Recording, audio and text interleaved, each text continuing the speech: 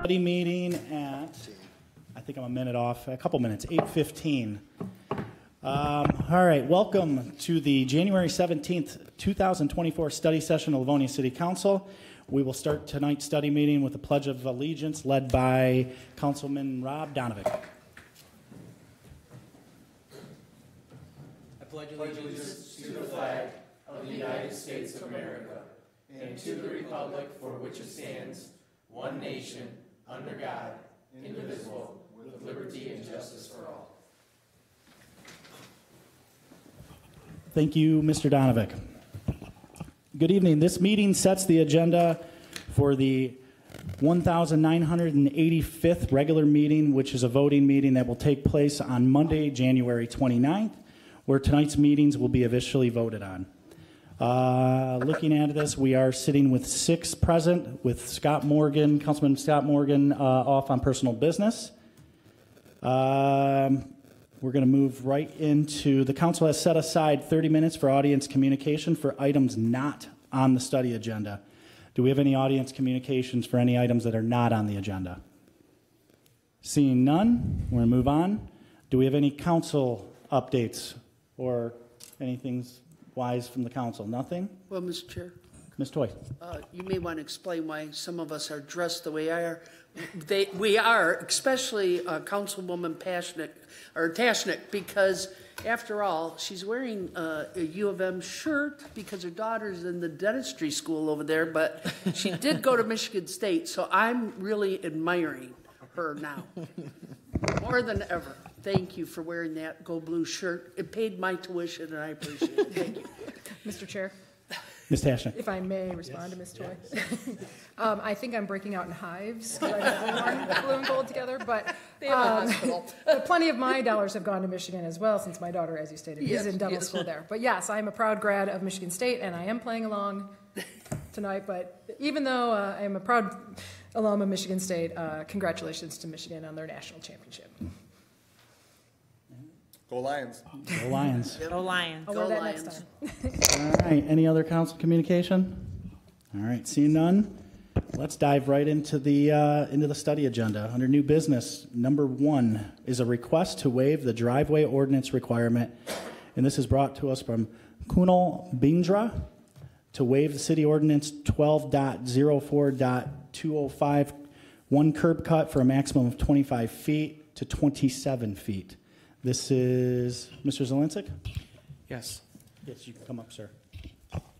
This is a issue over on Linden Park. The gentleman has a new residence there, and as you know, our ordinance requires no more than 25 feet. Unfortunately, the gentleman has a driveway that's 27 feet. As you're aware, when we have water main breaks, we want to make sure that if there's a problem, for one, that they don't bury any utilities that we need to get access to, whether it's a sanitary manhole or a water shutoff valve or a gas valve. The second thing is if we allow one person to do it, then obviously there's concerns with replacing that concrete in the future as taxpayers. But I'll let the gentleman explain his condition and then let you guys hear the information, and we can discuss in further detail if any questions on my part. Thank you. Thank you, Mr. Zielinski. Council, if you don't mind, I'm going to go right to the petitioner, Mr. Bindra. Am I saying that right? Yeah, that's fine. Go ahead. Name and address for the record, if we could. Okay, Kunal Bindra, and I'm at 14428 Dooley Drive in Livonia, Michigan. So when I moved into my house, I didn't know the driveway was going to be so tight. So like when I park both of my vehicles on that driveway, like I'm opening my door barely, and I'm like hitting into my other car door. So that's the reason I wanted to like extend my driveway, like widen it out a little bit so I could just move my truck into the corner and just be easy so I can get my tools in and out of the garage, because I do contracting work, so I need to be able to put my equipment in. I can't fit my truck in the garage either because I have toolboxes. I got a lot of stuff filled in there. So the contractor I got to do the work, he told me that he got the permits through the city, but apparently he did not, because I'm getting these letters in the mail. So I'm just asking if I can get this waived. Well, thank you. Do I have any direction from Council, Mr. Donovan? Thanks, Mr. President. Mr. Zielinski, I think a similar situation happened in another new construction neighborhood this last year, where a new homeowner bought a home and extended their approach, and they thought that the contractor pulled the appropriate permits and did not. So this would be like the second time it's happened most recently. That is correct. That was on Mason, but in this instance, again, I'd recommend that the homeowner or the contractor come pull the permit, which is a $35 processing fee and a $50 approach fee for us to confirm. Obviously, we want to make sure we protect the homeowner, make sure it's 6 inches thick. And second of all, we want to make sure he doesn't bury any sanitary, water, or shutoff valves that are critical to our infrastructure to maintain. And that's what we'd ask for the city council to consider if they want to approve the different extension for 2 feet. Mr. Zielinski, so part of that permitting process, why it's so important that the contractor still come out and get that permit is because one of the things you mentioned, you want to confirm that the concrete where the driveway is will be at least 6 inches deep because, of course, the heavier vehicles that normally aren't on sidewalks. And then, of course, to your point, making sure that's not covering up any sort of pipes and whatnot underneath. So if I'm making a motion for an approving, would I have to include in that motion that the petitioner or the resident get that permit? Or how would I logistically do that? He has to have a permit because it's a violation of our ordinance if he doesn't, and he's subject to possibly getting charged with a violation on that. No matter what council does, if the council approves it or disapproves it, whether the council approves it or doesn't approve it, he still has to get a permit. Okay, so what we're doing is we're waiving the 25-foot lot requirement and making it width requirement and allowing it to extend to 27 foot, but the resident still has to get the permit. Correct. Mr. Chair. Councilman Jolly? So, Mr. Zielinski, is this driveway already poured? That is correct. Okay. He said he thought his original contractor that widened the driveway did not pull a permit, but if we would have inspected it, we'd tell him, hey, it's not 25 feet, we need to come to city council prior to approval or waited to pour that driveway itself. Again, we have 38,000 homes. Obviously, people may widen their driveway. We got to make sure we protect the taxpayers from a future water main break where you have to come keep replacing these driveways. I don't think 2 foot's exceptional that much, but again, we want to make sure that we hold the line so it doesn't creep as far as additional people just going out willy-nilly to widen their driveways. We want to make sure that there's a standard itself. Maybe for new homes or the third car garage, the city council may want to look at widening the ordinance, change the ordinance to a 29, 28 feet, whatever. But at this particular case, new home, unfortunately, the homeowner had the contractor do the work, didn't pull a permit. We just want to make sure, this is the second case in my 15-year history that this has come before city council. We want to make sure you guys are the final say to meet the ordinance. Well, I appreciate that, and I'm also concerned in regards to this. You know, people don't care about the rules until they get caught violating the rules, and I'm not speaking about you in particular on that. Mr. Bernier, are we doing anything to contractors who are doing this, who are performing work without pulling the appropriate permits? Because that's, you know what? I think Mr. Zielinski would be the better person to answer that question, but I know we have had a few cases in the court dealing with people who haven't pulled permits. Some of them were contractors, but most of the time we've seen it, that I've seen it in the court, it's been the individual homeowner who's done it themselves without pulling the permit. The ones that I've seen, it's very rare that I see in the court that gets that far where it's the contractor. But I think Mr. Zielinski is better to answer that question than I am.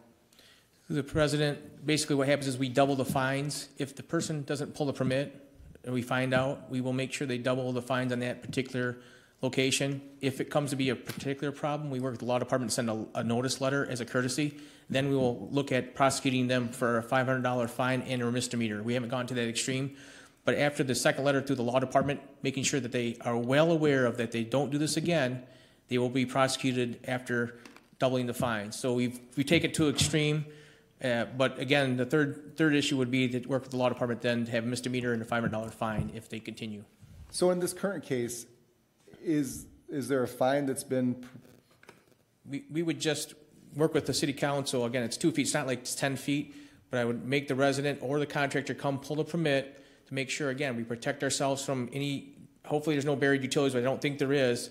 Come pull the permit. That way we can confirm just a visual. Maybe the contractor or the homeowner will look at the thickness, make sure it's 6 inches thick, and then go from there. Again, there's several. The contractors that do business in Livonia pull the permits. They know the standard. I don't know who the contractor he hired. They're one-offs or could be a family friend. But again, the people that we catch, we make them go pull a permit and double the fines is typically what happens. Okay, so, and not to belabor this, but in terms of the process here,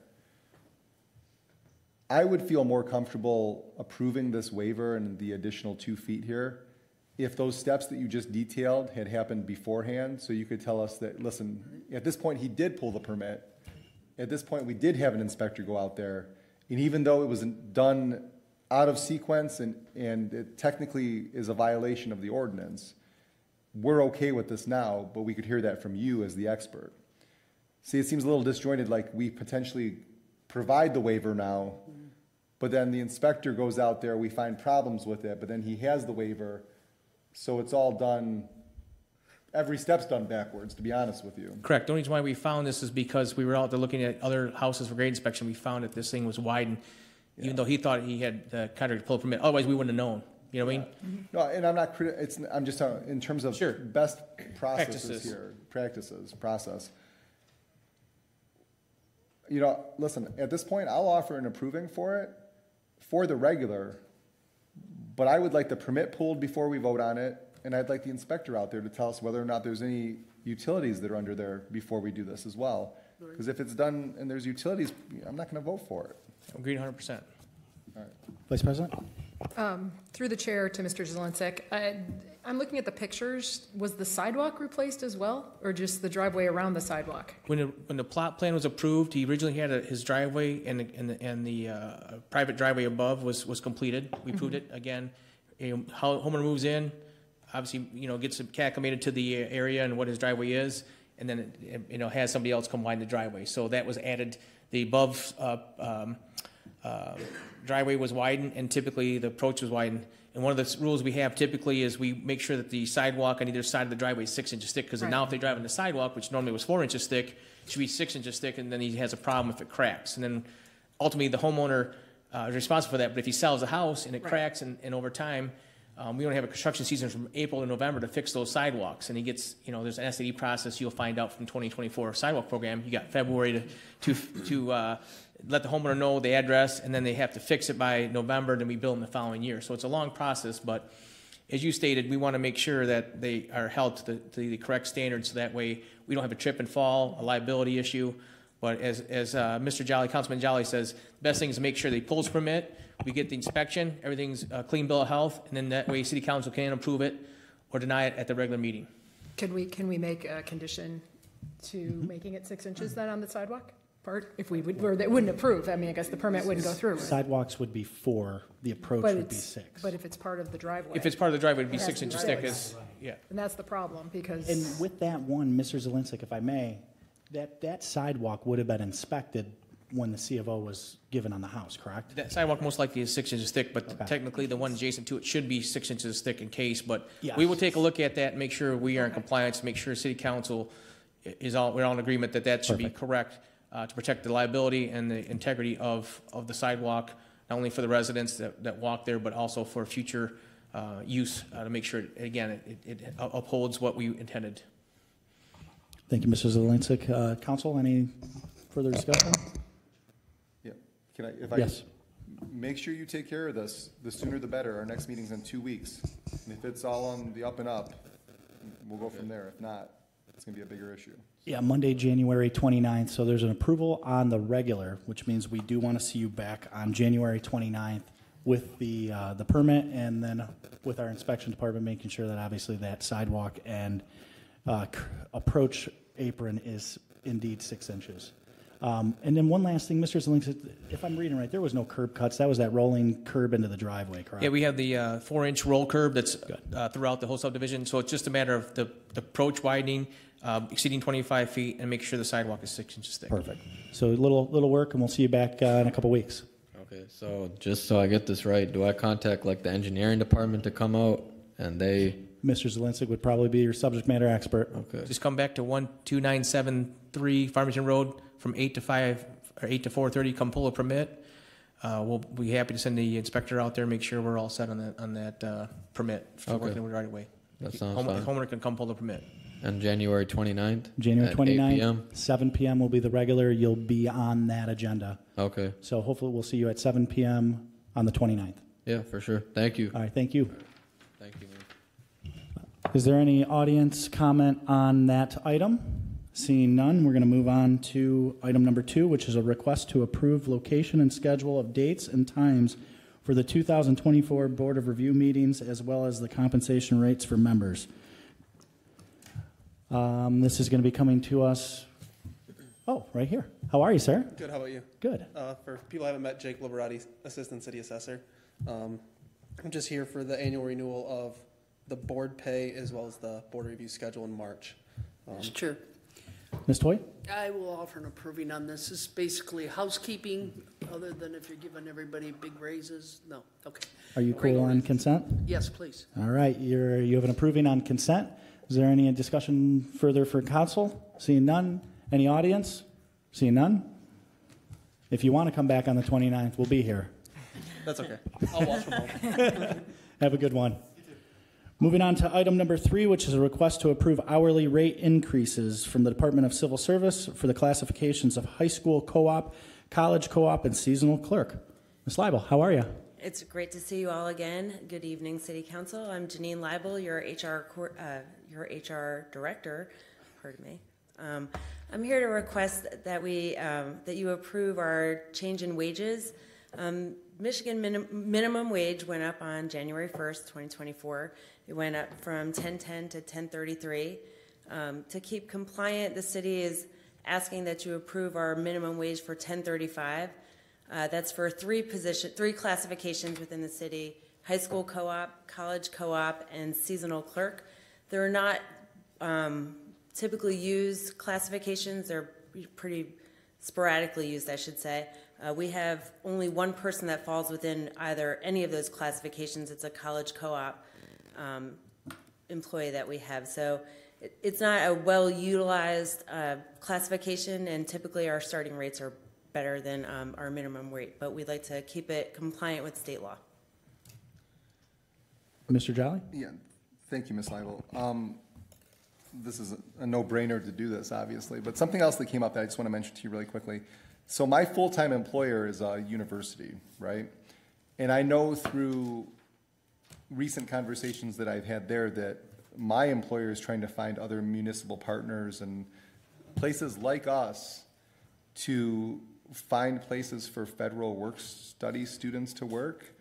Mr. Davis as well, I know some of those are looking at working at the Hawk and other places.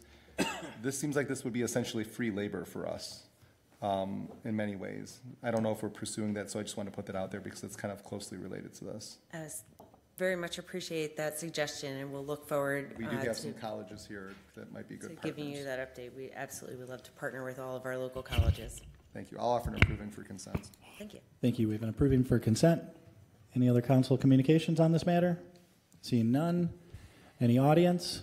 Seeing none. You have an approving on consent? Thank you, everyone. Thank you. We're going to move on to item number 4, which is award of bid from the Department of Community Resources for the printing of the City of Livonia's 2024 Connections magazine from budgeted funds. Ms. Cousins, how are you? Hi. Good evening, Council. For those of you who may not know me, I'm Kristen Houchins. I'm the new Director of Communications and Community Resources. I'm here tonight to ask you to approve our award of bid for our Connections magazine. We're using Hearst again. This will be our 3rd year with Hearst. They're a great partner. They've done some great work, and it's a very easy relationship with them. It's from budgeted funds. We put the contract out for bid in the fall, and Hearst was the lowest bidder. We are looking to add a couple more glossy pages and therefore add some more city services pages and information to the magazine. Awesome. Mr. Chair. Mr. Donovic? Thanks, Mr. President. Thank you for being here tonight. I know you mentioned briefly some of the changes. We'll be adding additional glossy pages. Is there any other changes to the magazine that we can expect this year, and how many times do you expect to send out magazines this year to residents? Yep. We're 3 times this year. We do a spring summer that's currently in process. It'll go out late March, a summer fall edition in late July, and then the winter 2024-2025 in November. So three every year. The glossy pages are going to be on the city side. The Parks and Rec pages will stay the same. It'll just allow us to give more information on things on DPW, ordinance, We've been doing a lot of features, but we've been finding we need to add some more back in about just regular day-to-day services that we offer. Awesome. And then what other magazines are there in our community right now that the city would be paying for? Is it just this one? Just this one, because it's a combined city magazine and Parks and Rec. We combined it 3 years ago. Right, and then the senior bulletin that's handled by the senior center, or? Communications actually designs it and sends it over to the senior center, and they put it out. They have a contract with a LPI, I believe is the company. Great, I just know at one point, and I think the city has since cleaned it up, but there was different magazines. I know there was some discussion in the past, so if anyone's still confused, we'll just have one magazine with both the city and Parks and Rec. Correct. In that There is a Livonia today that's completely separate from us. And that's separate, that's privately owned. That's privately owned and funded, it's not city owned. But it does go to every residence in Livonia as well. Great, thank you. You're welcome. Mr. Chair. Ms. Toy? If I may, I'd like to offer an approving on consent, and I'd also like to congratulate you, Kristen. You've been with the city not a long time, Almost but 7 long years. enough, right?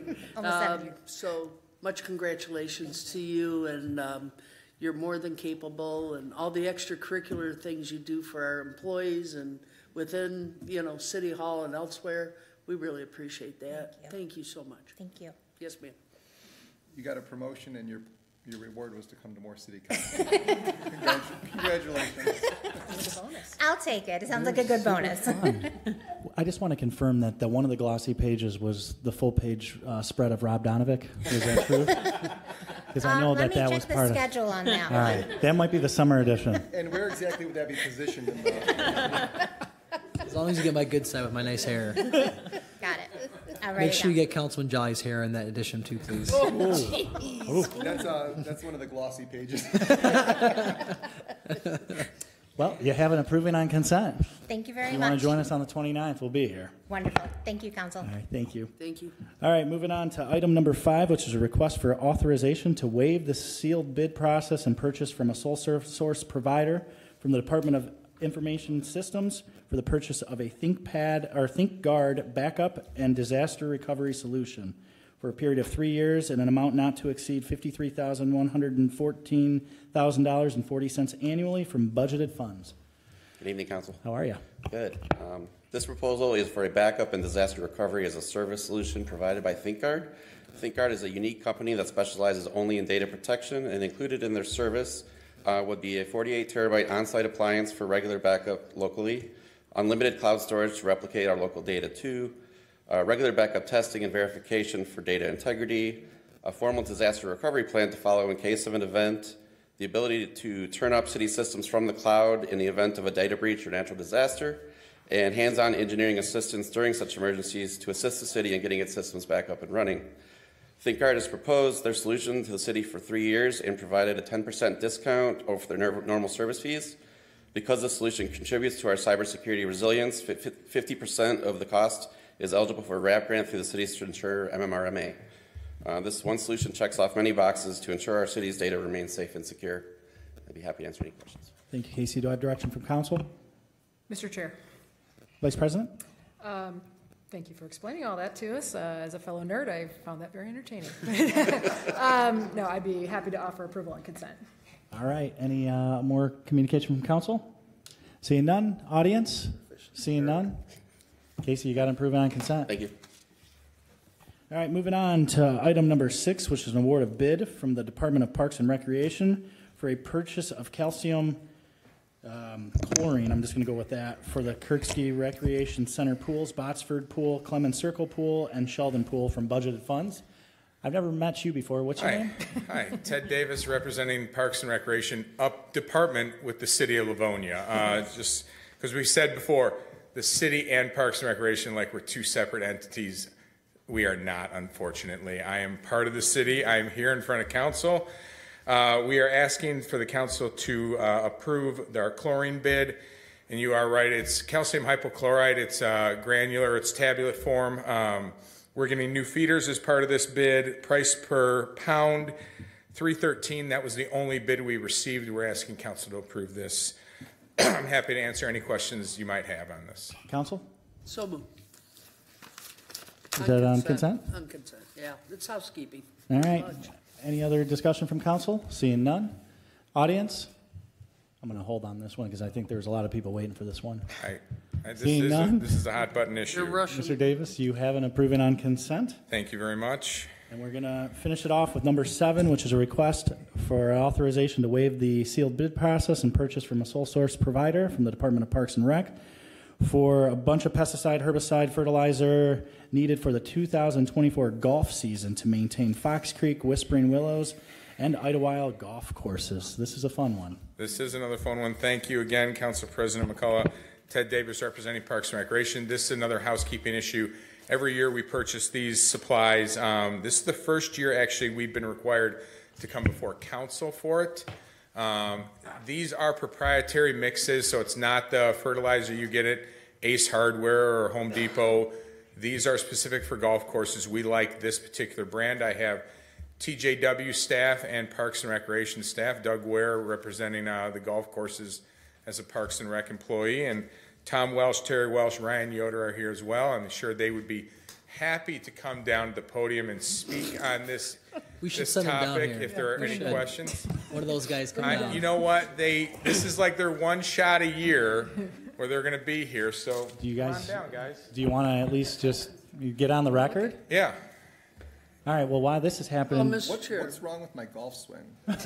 Ms. Toy? I don't know. I'm not qualified to answer that question. My question was going to be, Mr. Davis and others, will this make our balls go longer, these kinds of things? And See, these are the questions that I ask these gentlemen behind me and say, why are the cups not bigger? And Yes. you know, why are the holes so long? And I'm going to let these gentlemen answer that question. Okay, thank you. No, come on up. But guys, you guys do a remarkable job. Honestly, we have world-class golf courses, and you know there's a lot that goes into it. So kudos to you guys. You guys got 5 minutes apiece, if that's fine. I don't need that much at all. I'm Doug Ware. I'm the golf course superintendent. Greenskeeper 2 is my title. I've been with the city for 23 years. Lived here for a long time too, so grew up here. Yeah, I'm happy to do it for everybody. It's very enjoyable. It's not always easy, but I'm happy that people are happy with the products that we're putting out there. So I appreciate it. Mr. President. Mr. Donovic. So we're spending roughly $96,000 in fertilizer. Correct. What does the fertilizer do? So it's weekly applications on greens of foliar, fertilizer, and fungicides throughout the season on all 3 golf courses. Covering it's all usually on the fine, like the closely mown turf, so tees, greens, fairways. But that's, fairways are done 3 or 4, probably about maybe 6 times a year, along with tees. Greens are, weekly. And nothing's cheap anymore. So we take really good care of our golf courses. Correct. And we get this money back because they're so heavily played by bad golfers like myself. And I'm included in that group. So yes, yeah. So usually when what we put into or get from the from play pays for all of this. So it's usually covered and taken care of. And my staff does a great job of keeping it nice for everybody. That's awesome. Thank you, sir. Vice President? I just have a quick question. Thank you, Mr. Chair. Does this include the algicide for the ponds? No, we do reserve some things throughout the year to purchase things if we happen to need them. These items are things that we're going to use no matter what every year, so that we usually leave some left in the budget to purchase things like algicides or some herbicides, some things just to fill in the gaps here and there. Because I need a better algicide. I can't find my balls when they go in the lake. So. No. Actually, no.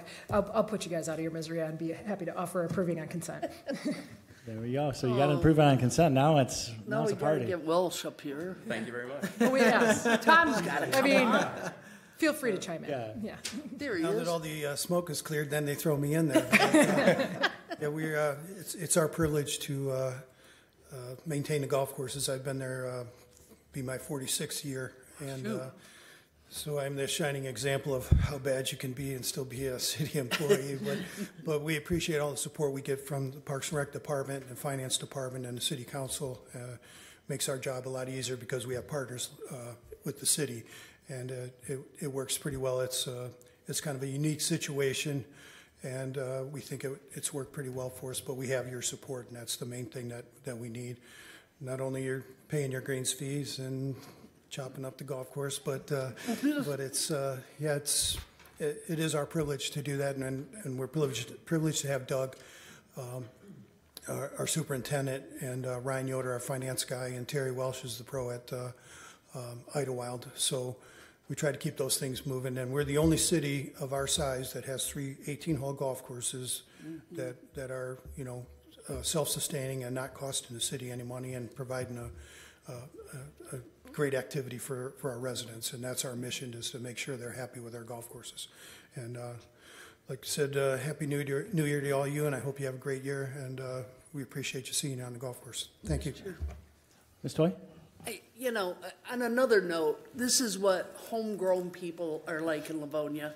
Mr. Welch and my father worked together at the 16th District Court, and we're two of the craziest guys on earth, and you can see how they follow in the footsteps as well. And Mr. Weir there, Mr. Doug Weir, his mother was our senior director for many years. His sister now works for the city as well. And what a fabulous family as well. And it just shows you, as we go through the different stages, you guys are much too young to remember these things, but in all seriousness, you know, it's just, for me, it's kind of cool seeing that come full circle, and they lead by a nice example, and we appreciate you guys so much. Thank you. I wanted to share that so that when you start playing tricks, we know, Tom. I know it's usually you guys asking the questions. Terry Welsh just following in the footsteps, but we talked about the glossy pages, and Mr. Jolly, I know that you wanted one of those pages. Could we also get a page glossy for Mr. Davis? It'd be like a dual spread. Yeah. Okay, that was my only thing. Where'd you go to high school? Novi High School, but I'm a Michigan State guy, and I've been with Livonia for probably 23 years now. Well, yeah, going back to high school. Love it. Awesome. You guys are all rock stars. We appreciate everything you guys do. Thank you so much for coming out tonight. And you know what, with it being -2 out, and knowing that we're approving the stuff to do preventative maintenance on our courses is awesome. So thank you again. Thank you. Thanks. Thank you. Thank you, council. Any other questions from council? We have a consent. Audience, any communication on that? Seeing none. Safely so 6. Let her say it. Say it. It's your. But you don't move to adjourn on a study. Just say it. I mean, it's. Okay, I'll move to adjourn. All right. Good night, Livonia. Go Lions. Go Lions. Stay warm. Stay warm.